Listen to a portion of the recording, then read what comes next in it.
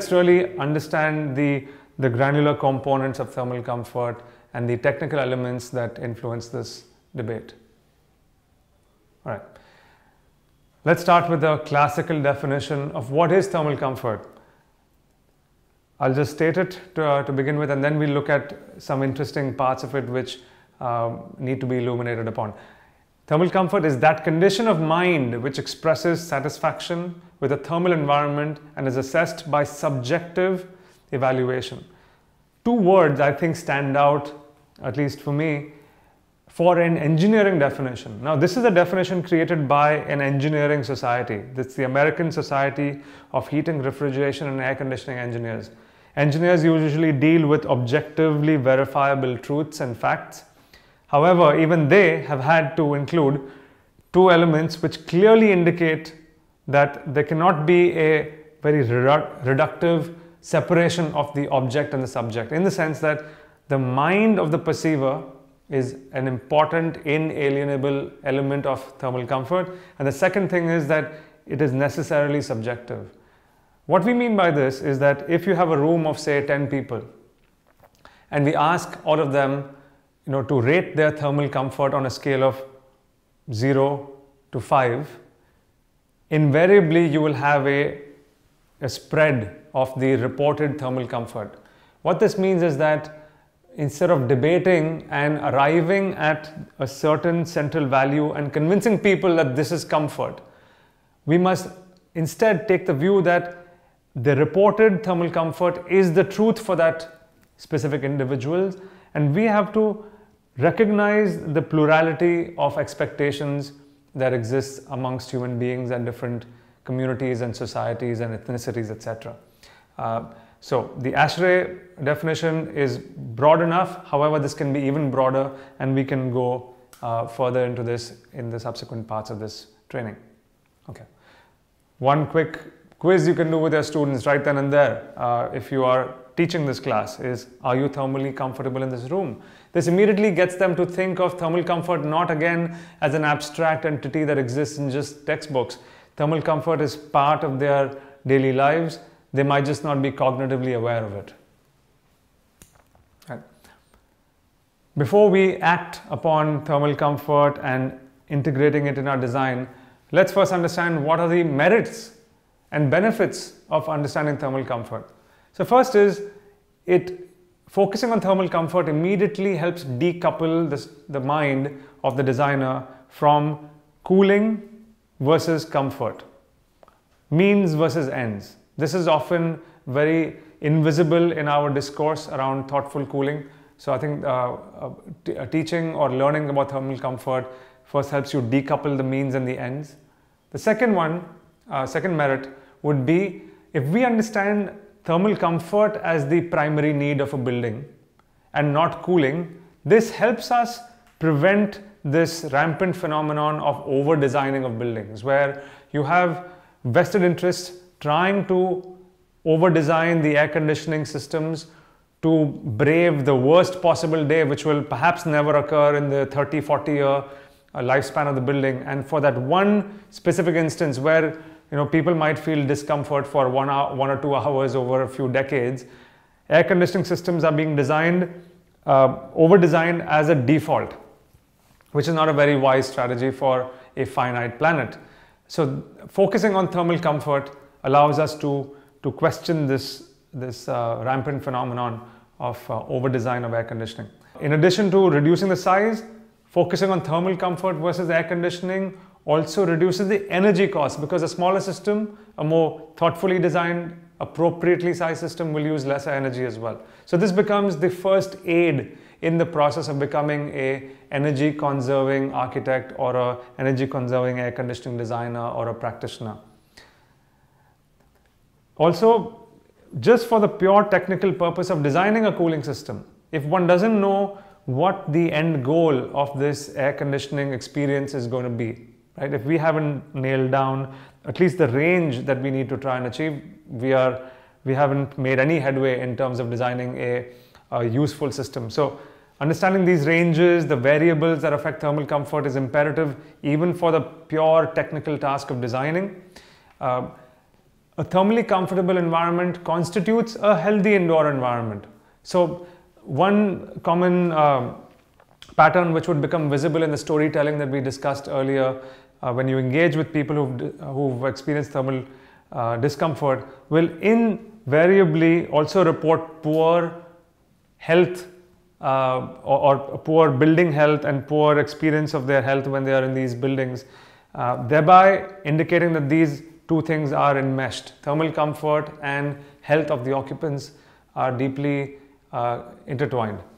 Also, a thermally comfort environment, again, could be verified through these interviews and storytelling with people, is that they feel more productive when the environment is more thermally comfortable. And the students themselves can verify this.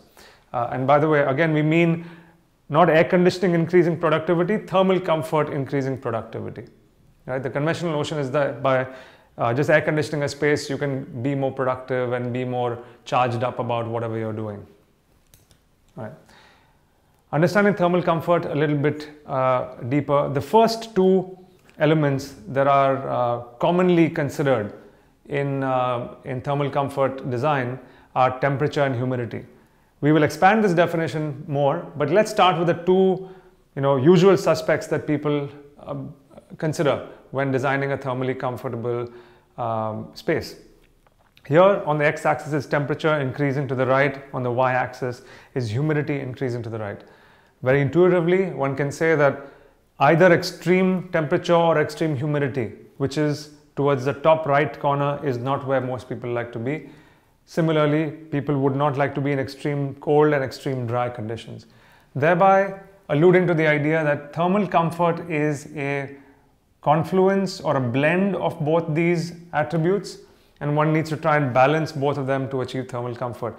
This here in general provides a range that is acceptable to most people for humidity.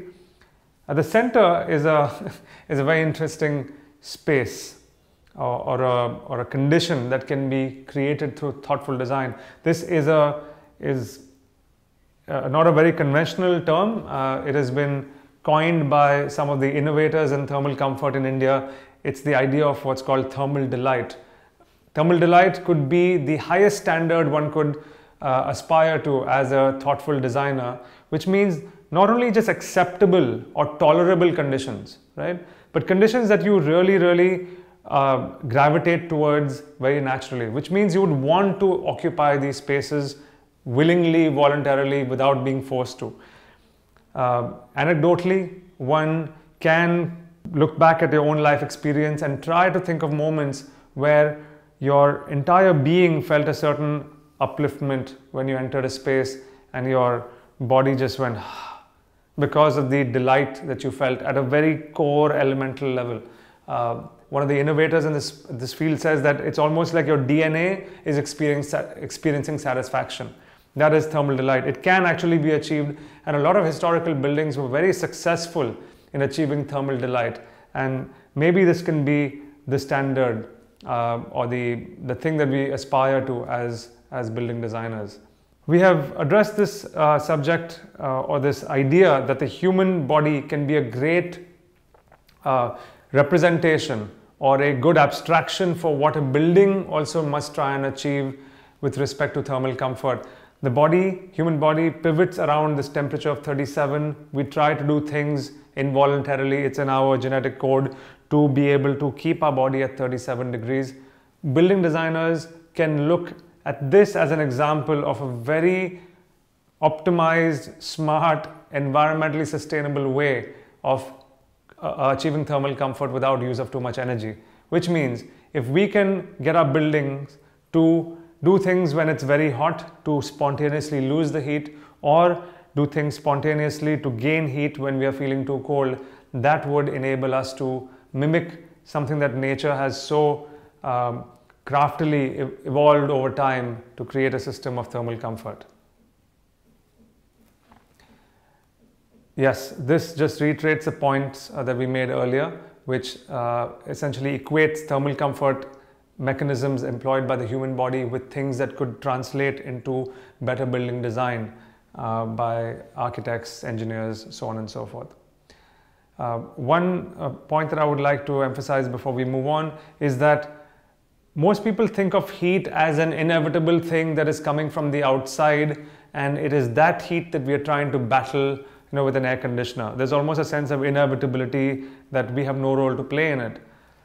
One of the cooling systems that we will address in subsequent sections is a system that does not see us as being, or human beings as being needy of cooling.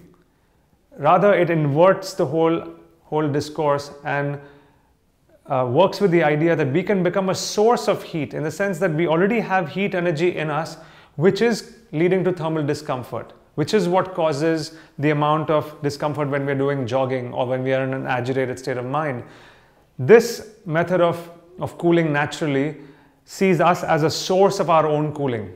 We can be masters of our own, small little destinies, at least with respect to cooling in this case. So this is what this point is trying to emphasize, is that heat in our body is a consequence of metabolism, and we can lose it through radiation, convection, and conduction, rather than becoming recipients of artificial cooling. In the first slide, where we looked at the X and Y axis of temperature and humidity, that is a relatively simplistic notion of thermal comfort. They are still part of the overall matrix of thermal comfort considerations. That's air temperature and relative humidity. Nonetheless, there are 4 other parameters which are quite accepted now as contributors to thermal comfort or discomfort. One of the new ones that was not dealt with earlier is the idea of radiation, which means that even if the air temperature is not very comfortable, but if the radiant temperature of the wall is comfortable, which means it's a cool surface, this can promote the feeling of thermal comfort as well.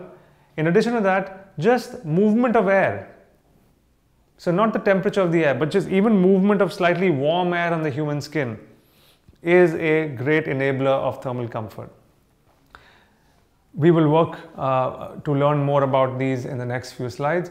The other two, which is clothing and metabolic rate, have conventionally been thought of as fixed elements. They are inviolable, which means we can't really manipulate this and try to tell people, hey, what if you change your clothing system or the patterns that you have culturally of wearing certain kinds of clothes. That's considered to be a no-go area. Similarly with metabolic rate, it is a very difficult conversation to have with people, to tell them to not do a lot of activity if they want to feel thermally comfortable. So these two are considered to be, as we can see in the next slide, these are called environmental factors. This is something that we can actually manipulate and do crafty, clever design around to make people feel thermally comfortable.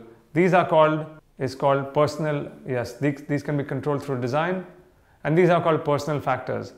Though one can legitimately question whether this is inviolable. Now there are programs that are running across India and in some other countries where people are challenging these conventional notions of wearing excessive amount of clothing at least in closed spaces, and then using air conditioning to battle that thermal discomfort that we have first created for ourselves. Right? So it's not as inviolable as it has been till now. These are values for different kinds of metabolic activities and the amount of heat that they generate, which just indicates that depending on what kind of space you're designing. For example, if you're designing a gymnasium, the thermal comfort requirements will be very different because of the metabolic activity being much higher than, say, a training center for an IT company where there isn't too much metabolic activity. There's a lot of activity in the computers and those kinds of systems, but the human body is not generating too much heat. This is a table that provides you with the impact of clothing. Right? So these are the personal factors which we can't really do much about, so there's just been listed here. What is interesting to note here is there is a very broad or wide disparity between the insulation values of certain kinds of formal clothing. For example, let's look at coats over jackets and trousers. These have very high insulating values. Whereas if you use, for example, cotton shirts, short sleeve shirts, light blouse shirts with long sleeves, for example, it's got a much lower value in terms of insulation than coats over jackets, etc. Let's move on. Yes, so now moving to the 4 factors that we can do something about. The first one we will deal with is radiation. To understand this, one must understand this concept of what's called mean radiant temperature. Just intuitively dissecting this word, mean means average, radiant means the experience of the radiation coming from the walls, and temperature means the temperature at which the radiation is coming. Again, from first principles, one can imagine lower mean radiant temperatures will lead to more thermal comfort. Yes? How does one go about calculating this mysterious value of mean radiant temperature? We'll get to in a bit, right? But these 2 points essentially emphasize that even if we don't have very low air temperature, by lowering the mean radiant temperature, we can accept high air temperatures around us, thereby reducing the air conditioning load and achieving thermal comfort, right? This idea of mean radiant temperature is the central organizing principle and designing principle for radiant cooling systems, which will be addressed subsequently. Right. So let's understand how mean radiant temperature is actually calculated. In this example, there is a person sitting in front of a fireplace, and this is the central source of radiation. This is a cold place, so there is they've shown skiers and no foliage on the trees here, which indicates that there's no sunlight coming in here. Of course, that's why they have the fireplace on. This person's experience of radiation or mean radiant temperature is greatly governed by the angle of the flame, which means that if it's a large flame radiating outwards using or through a broad angle, that would lead to a much higher mean radiant temperature than the same temperatured flame, but which is smaller and exposes the occupant to a lesser angle, right? We'll explore this idea mathematically in the next slide. Right. This is the mathematical relationship between the various elements in a room and the mean radiant temperature. Very simply put, mean radiant temperature is the weighted average temperature that is experienced by a certain occupant in a room, weighted by the angle that the occupant makes with the walls around them and the emissivity of each of the walls. So before we get to the equation, for instance, in the center of the room, I would be equally exposed, or my viewing angle for each of the walls would be equal, which means each of these angles would be 90 degrees, right? However, if I was in one corner of the room, here for instance, my viewing angle would be much higher for this wall and for this wall because I'm here. On this side it would be this wall and this wall, so on and so forth. So once the angles have been worked out, one uses those angles, multiplies it by the temperature for each of these walls, and further multiplies it by the emissivity of the wall. As one can imagine, if you have 2 walls of the same temperature but one has higher emissivity, that influences the mean radiant temperature more than the one with low emissivity.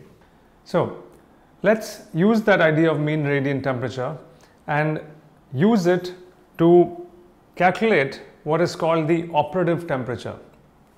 This essentially builds the story of using radiation versus convection or other processes which are the norm in air conditioning systems. Essentially, what this mathematical relationship is indicating is that the human occupants of spaces sense what is called as the operative temperature, and neither just the air temperature and neither just the mean radiant temperature. By this we mean that you can have a relatively high air temperature and at the same time you can have a relatively low mean radiant temperature, and the average of the two is what is felt by the occupant, right? This is what the temperature in the space feels like, which can be used very, very advantageously in the design of air conditioning systems. which have radiation as doing part of the load. For example, I can have a experience of 28 degrees by keeping the air temperature at 30, for example, right? Which means I can set the AC at 30 degrees centigrade, and at the same time I can have the walls at 26 degrees, and my body will feel an average of the two, right? So this has energy conservation benefits. The position of the person in the space or the persons in the space is very important to determine what the mean radiant temperature is, because the viewing angles change. This also alludes to the idea that when you have radiation cooling in the walls versus the ceiling or the floor, there is a very broad disparity in the amount of radiant cooling that is experienced by different people, because the people along the peripheries of the wall will feel a very acute or sharp angle with the walls, and that will enhance their mean radiant temperature sensation, whereas people in the center will have relatively smaller angles with the walls, and that will inhibit their feeling of radiant cooling. This therefore alludes to the idea that it is more beneficial to have ceiling or floor cooling so that everybody has a relatively equitable sensation of mean radiant temperature. As mentioned earlier, there has been a questioning and critical thinking in the world of cooling in the last few years, where the conventional notions have been challenged and they have encountered a lot of resistance from more progressive thinkers about thermal comfort. What that has done is the conventional standard, the traditional standard, which is called the ASHRAE Standard 55, which only looked at the physiological factors, all those factors that we looked at plus the personal factors, 6 of them, have now been reformulated and have become just a part of all the considerations that need to be thought of or need to be accounted for when designing a thoughtfully cooled building. This standard is called the ASHRAE Adaptive Standard, which makes it even more subjective than the previous definition. What this includes, which the earlier standards never included, is the idea that human beings have a autonomous adaptive capability, which means that in certain kinds of temperature conditions or weather conditions, they have more resilience to be able to withstand higher temperatures and humidities, and at other times of the year they have more resilience against cold conditions and drier levels of humidity. So this standard includes physiological factors, which were earlier as well as part of it, behavioral factors, right, which means more to do with the state of mind as well as, habits. The third factor, which has not been part of the previous conceptions of thermal comfort standards, is the inclusion of psychological factors, which allude to the idea that different states of mind have a very palpable and measurable influence on the thermal comfort experienced by occupants of a space.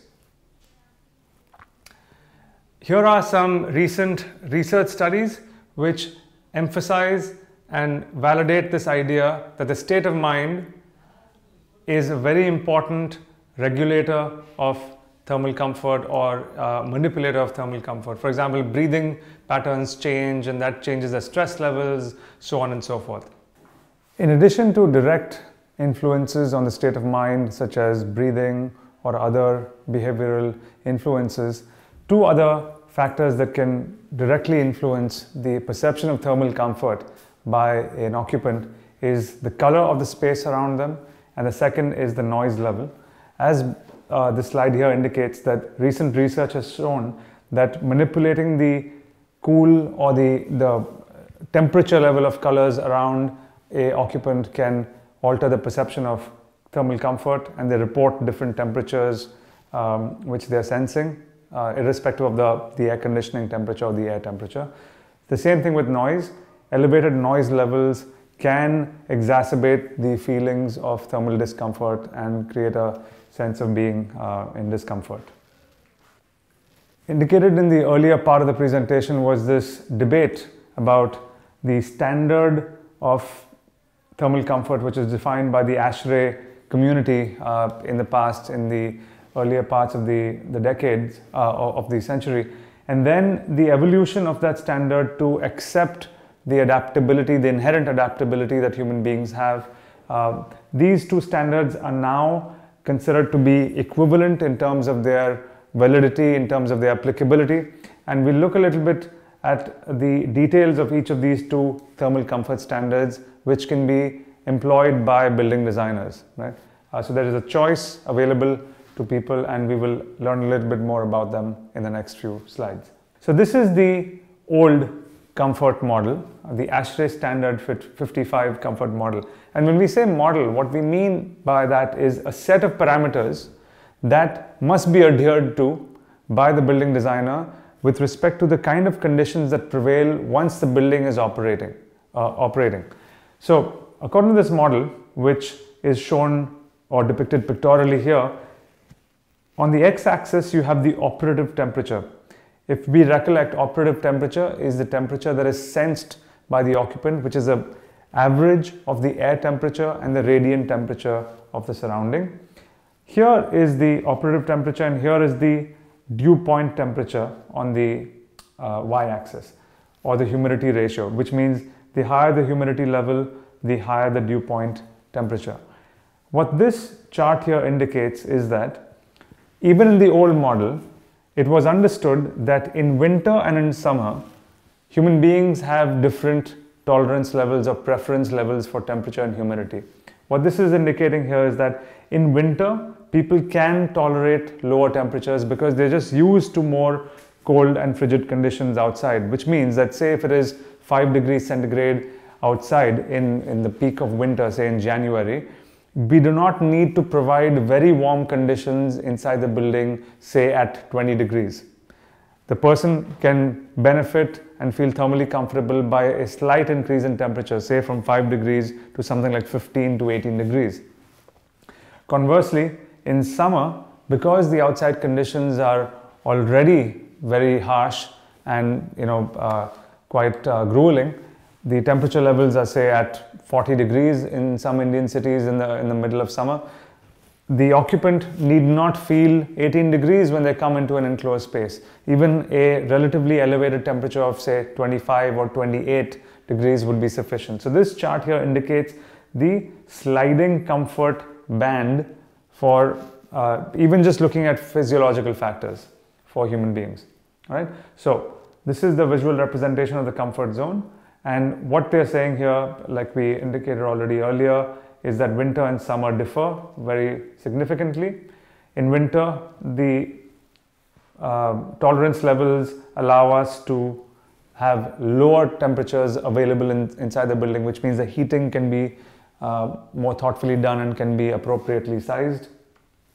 In summer, again, we do not need to achieve very low temperatures. We can live with temperatures of even 28 degrees, as this chart here indicates.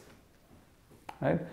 Now, there are also instances where all of these notions can still be considered very rigid. For example, there could be periods where the temperature outside is so high, say if it's 45 degrees, that even something beyond this relatively rigid box might be considered to be comfortable by people. So, this chart also does not indicate the time of the day when certain conditions would be more comfortable. For example, in the middle of summer, say for example you have a hot and dry region, even though in the peak period the temperatures are 40 degrees, in the night time the temperature might drop down to 20 degrees. So what this critique here is indicating is that this chart just tells you summer and winter. It is not fluid enough, or it's not inclusive enough to give you a sense of what are the conditions, irrespective of seasons, when these comfort models can be challenged and can be perhaps thought through. So what they're saying, or the critique, the nucleus of the critique was that, do we need to stick to these tight temperature conditions throughout the year, or can we vary the thermal comfort conditions depending on the outside temperature and humidity? So as you can imagine, those boxes have now been stretched out through a lot of negotiation, through a lot of debate and provision of scientific proof, etc. And the adaptive comfort standard looks more like this. By this, what we mean is that if you look at the monthly outdoor air temperature, which is on the x-axis here, and look at the indoor operative temperature, what this chart is indicating here is that as the outdoor temperature increases, we can tolerate higher and higher temperatures. So it's a contiguous sliding scale of comfort rather than just two boxes which are differentiated by summer and winter, right? As it is, most Indian cities, for example, don't have classically defined summers and winters. There are climates where or regions where you have a composite climate, and they don't fall into the narrowly defined boxes of these four seasons that are seen in the global north, for example. So this is an equation which just indicates that the operative comfort temperature is directly proportional to the outside temperature, right?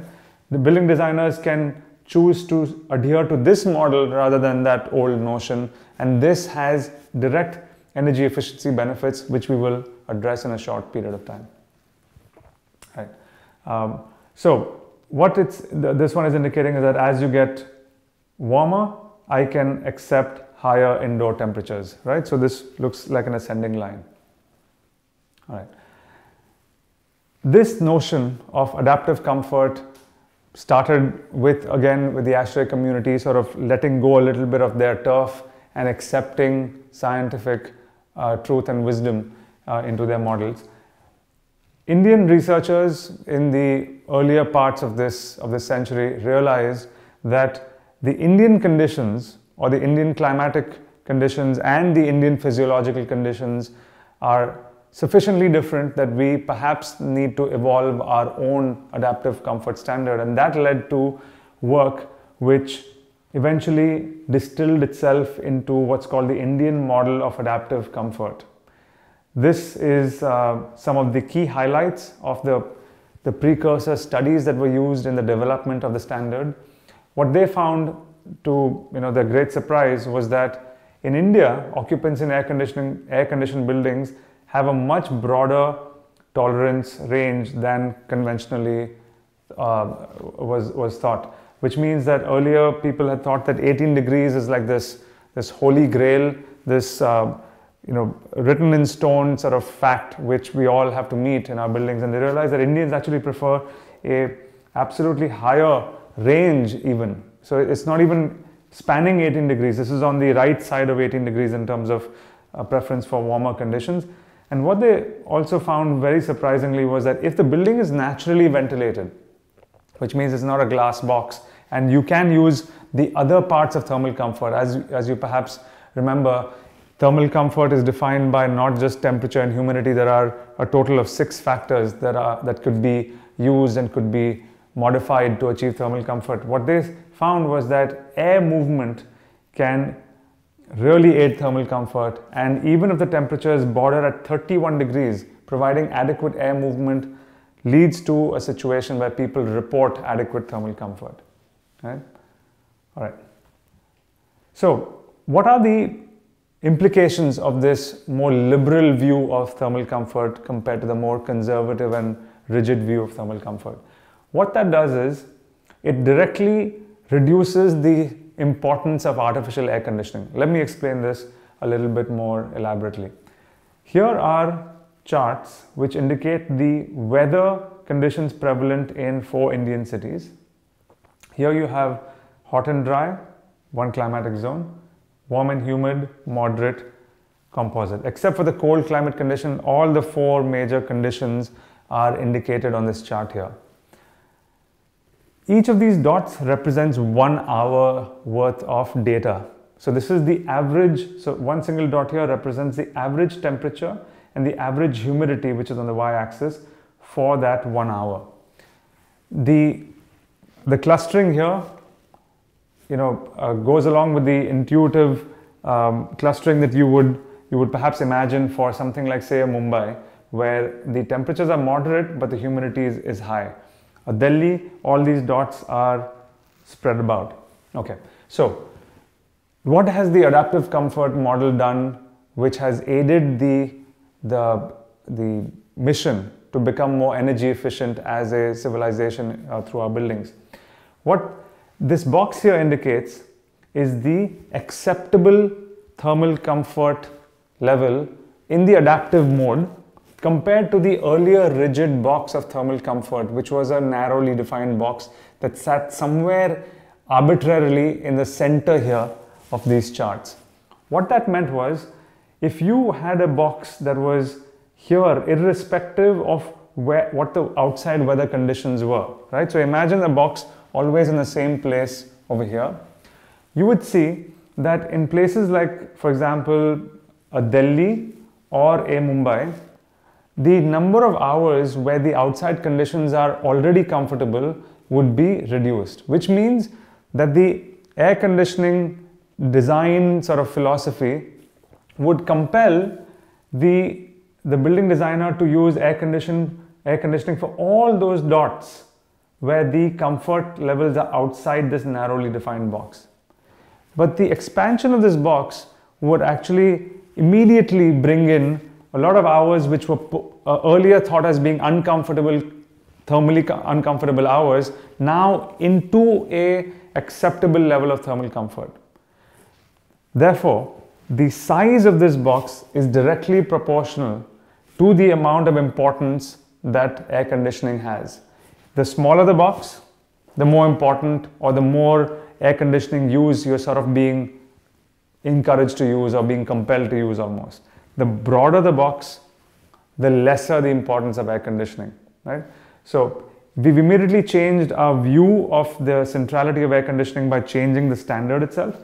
Another nuance of this chart here is that whenever you have conditions where you feel a human being is likely to feel cold, hot, humid, dry, those people have more adaptability. So for example, people living in Delhi would have a wide range of adaptability because their bodies have gone through many cycles of this rigorous temperature change and humidity change throughout the year. So they have a broader thermal comfort zone. It's broad. Whereas in a Mumbai and in a Bangalore, for example, people have relatively less adaptability because they just haven't experienced these varying conditions over time, right? So this is also another nuance which is indicated here. More clustering of the data, the shorter or the narrower the thermal comfort band. The advent of more choice in the thermal comfort view of the world has led to more availability of options for building designers. Just like they say, with great power comes great responsibility. This here indicates that now that we have a range of thermal comfort models, we now have the responsibility to apply them wisely for different kinds of situations, right? So the responsibility levels on building designers, on thermal comfort designers, for example, has increased given the fact that now we have multiple choices. So it is possible to look at which thermal comfort model is applicable not just for a building, but within a building, which region requires what kind of thermal comfort model, depending on the expectations and the possible experiential conditions that will prevail when the building is in occupation. Say, for example, a building has different kinds of use areas. There is a lobby. Say, for example, we are talking about a hotel. There is a hotel lobby, which is the place where people from outside very harsh weather conditions come into the building for the first time. This is their first experience of thermal comfort. There we can be a little more liberal with the kind of temperature ranges we provide. People will have already experienced harsh conditions, so they don't need very cold conditions, for example, when they come in the summer months. So that area can use the adaptive comfort model. Whereas, for example, you have a spa, or you have a certain room where people expect very intricately controlled temperature and humidity conditions. There they would want, for example, in the rooms, even perhaps 20 degrees. Some of the guests, especially if they're guests who've come from other parts of the world, those regions of the building can use perhaps the old ASHRAE standard 55 model. So what this is indicating is that we can choose to decouple and deconstruct a building which has been constructed in terms of thermal comfort and apply different standards, which means that you can use different kinds of cooling strategies to achieve different thermal comfort levels.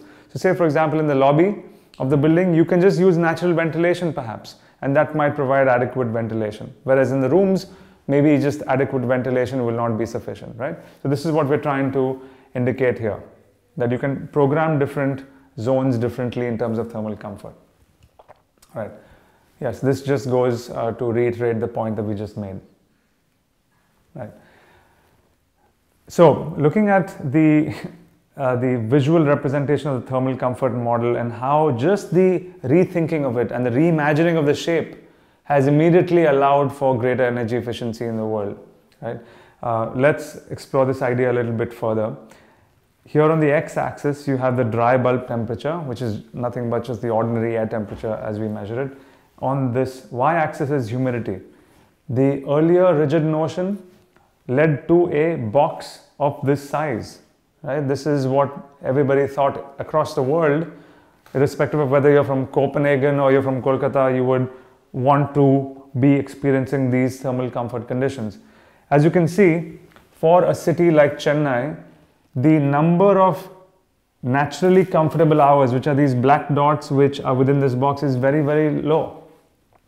Of course, expanding this to a more rectangular sort of shape immediately would say I would need air conditioning for fewer hours than I had earlier imagined, right? So let's explore this idea. What this chart also, by the way, indicates is the amount of effort the building designer has to do to essentially take one of these dots and put them into the box here.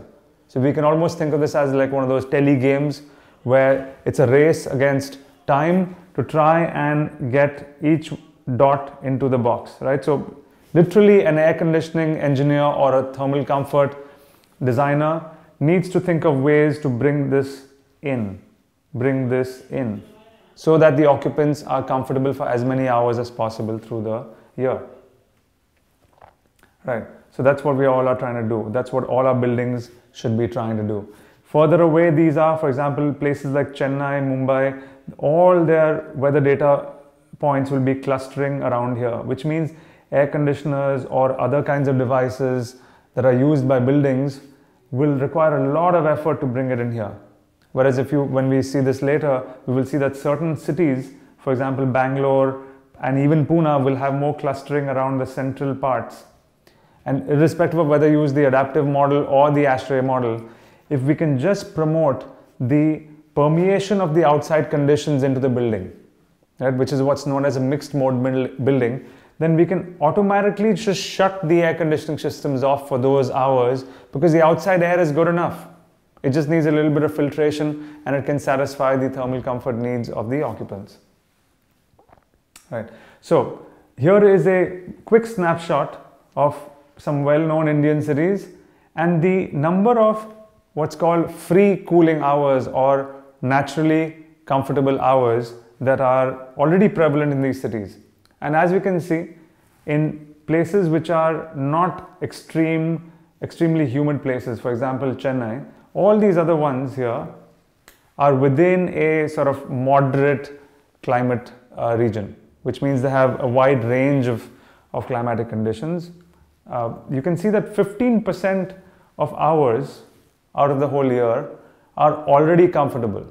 And especially if you look at daytime hours, a lot of the percentage actually goes up because say if air conditioning is right now being used 24 hours, we can at least stop air conditioning at certain times of the day, even if we want to keep them on in the daytime, right? Say in the daytime, the air temperature is quite high, which means that even if you bring in air, it's warm air and that might not lead to adequate comfort. But the percentage of nighttime hours that are comfortable could be almost double of these, right? So what we could do in these kinds of buildings is, first of all, deviate from the sin of building ice boxes which do not allow for this outside weather, glass boxes which do not allow this weather to come in and affect the thermal comfort of the building. and for the remaining hours we can have an air conditioning system. But this immediately allows for at least 15% energy efficiency in these cities by just having the ability to bring in the outside conditions into the building. Right. It is of course easy to measure thermal comfort once the building has been constructed. It can be done through interviews, it can be done through surveys, it can be done through also some simulation, right, of the occupants right now. However, how does a building designer preempt the thermal comfort conditions and then use that knowledge to alter the design adequately to achieve thermal comfort with the least amount of energy possible? So there are a couple of mathematical relationships that would be very useful for air conditioning engineers or engineering students, for example, to be able to do this kind of modeling of thermal comfort, right? So this is how this entire set of the training now is just going to focus on how do you do post-occupancy prediction of thermal comfort. There are two concepts that are involved in here. The first one is called the PMV, or the Predicted Mean Vote Index, and that is used to then eventually calculate a term called percentage of people dissatisfied, right? And we look at the mathematical relationships that are implied in these two terms here, right?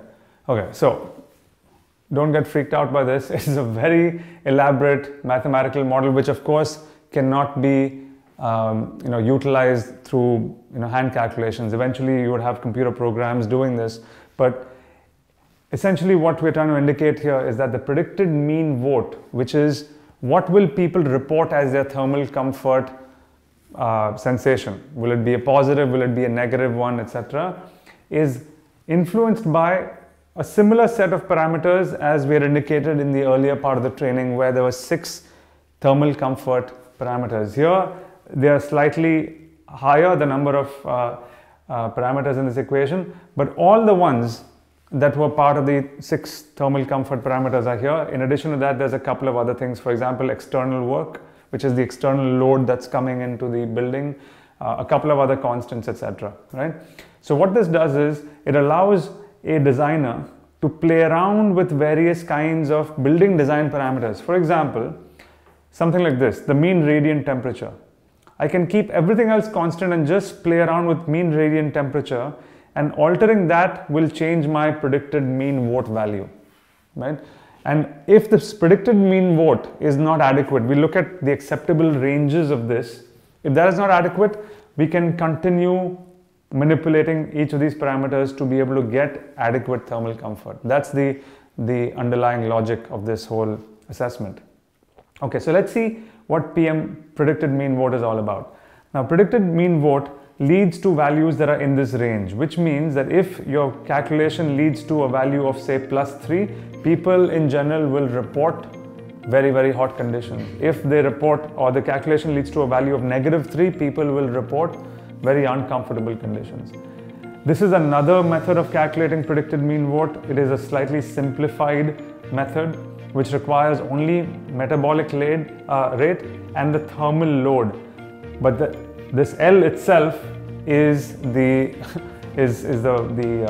difficult part to assess here. So if people want to get to the more granular and more rudimentary method of assessment, you would use the previous one, right, which has a lot of variables. This is a more macro assessment, but both should lead to similar sort of values. Now, what do you do with this PMV value once it's calculated, right? How do you predict how many people will be dissatisfied, percentage of people dissatisfied with this thermal comfort? Here is the equation that builds on this whole thermal comfort story. Once you have a predicted mean vote value, you would embed it in this curve, right? And we saw those values of +3 to -3. What this chart here tells you, statistically speaking, if you end up with a predicted mean vote of say, for example, 0.5 on the warmer side, you will have 10% of the people dissatisfied. Here is a percentage of people dissatisfied against a predicted mean vote, right? Of course, if you are right in the center, the percentage of people dissatisfied, right, would be the lowest. But what this indicates is that no matter what you do, there is going to be some people who are dissatisfied. So the goal is not to achieve 0% discomfort, just an acceptable level of discomfort, right?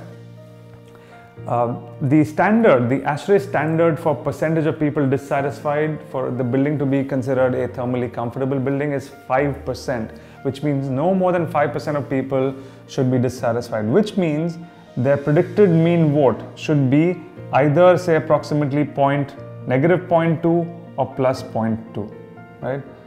That's the range you need to be in so that you achieve about 5% of people dissatisfied. That's the ASHRAE standard. All this logic, this mathematical relationships can be very cumbersome and very repetitive and quite mind-numbing at a certain point. So what has happened is that they have embedded all this into a tool which we will look at a little bit later, which is available as a free resource online. If you have further questions, please do not hesitate to get in touch with us on our email addresses or through our portal fairconditioning.org. Thank you.